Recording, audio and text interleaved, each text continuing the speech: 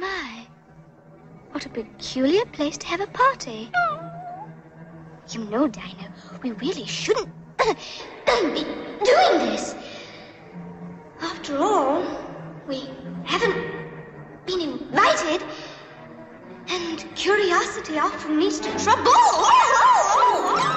Hi guys, it's me, Indiana Jones, and welcome to my channel. Why am I doing this with my head? I don't know. But anyway, thanks for coming onto my channel. This is part of a collaboration with Christie Creates, who just hit 15,000 subscribers. Is she amazing or what? Please check out her channel here, and also check out her co-host, Crafting with Cass. This is part of the Chic for Cheap challenge. And I'm going to make something Mackenzie Childs inspired. We all know that's pretty cheap, but it ain't cheap. Cheap? I don't know. It's not cheap at all. That I know for sure. And we just finished my fairy tale weekend, and I'm still thinking of fairy tales, and especially of enchanted mirrors. So I'm going to make an enchanted mirror with this. I mean, this. And it'll be cool because, you know, we can have it for Halloween, or we can have it for springtime, or you can have an enchanted mirror during Halloween. How about that? Anyway, check it out. Let's get started. So, for today's craft, we're going to need a dollar store plastic mirror. Ooh, I should clean this before I get started, actually. Look at that. Oof. Gotta clean that up. Anyway, and we're going to use some Mackenzie Childs Portly check paper that I got from Hobby Lobby, and of course, a Dollar Tree sign. I'm not gonna rub off all that. No. We're gonna leave it like that because I can still use it for Halloween. But I have a nice clean background, so I will be using this side. Let's get started.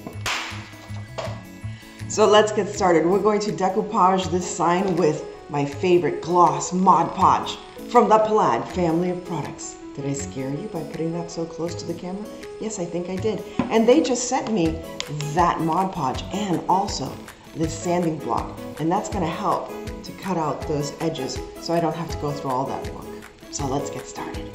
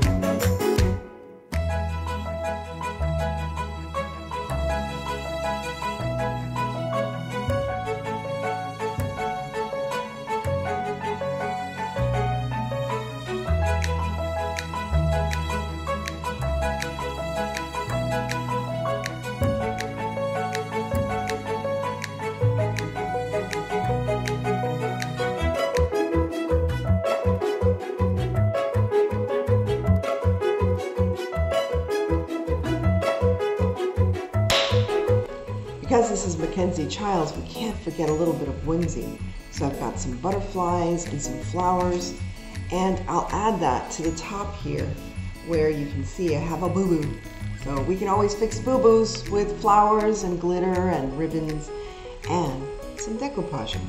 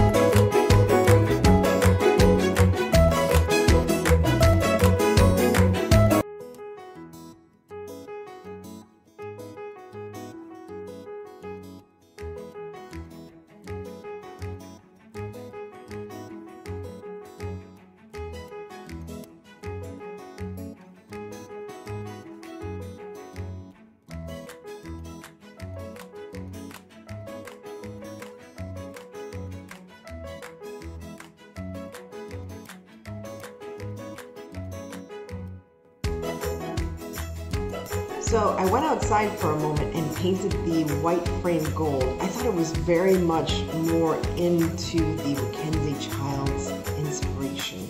So let's attach the mirror back.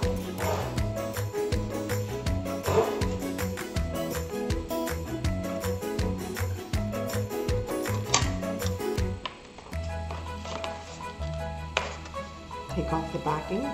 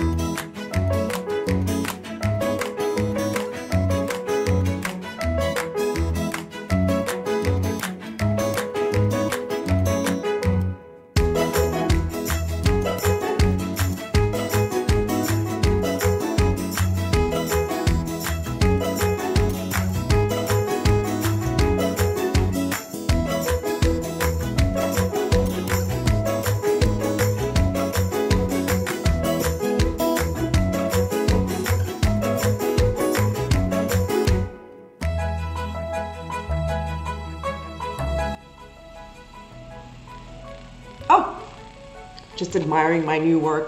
What do you guys think? Did I hit the chic to cheap challenge? I think I did a pretty good job. A very Alice in Wonderland MacKenzie Childs sign, and it was made with a Halloween sign, as I showed earlier. Anyway, thanks again to Christie Creates. Congratulations for hitting 15,000 and for always hosting this chic to cheap challenge. And also check out her co-host, Crafting with Cass. Thanks again, both of you, for always being an inspiration. Check out their playlists. They're wonderful. And thanks to all of you guys for visiting my channel. If this is your first time here, I go live 3 nights a week, Tuesday, Friday, and Sunday nights at 9 p.m. Eastern Standard Time.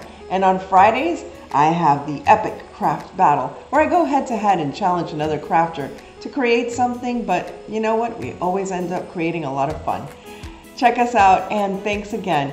As I say every night when I say goodbye to my friends, stay safe, be kind, God bless each and every one of you, and remember to live the adventure, even if it's through Alice in Wonderland's Looking Glass.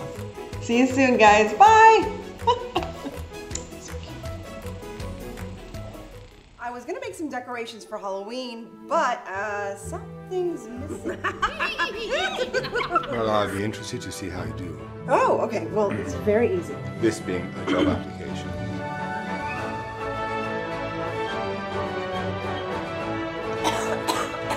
Well, So you have a feeling that...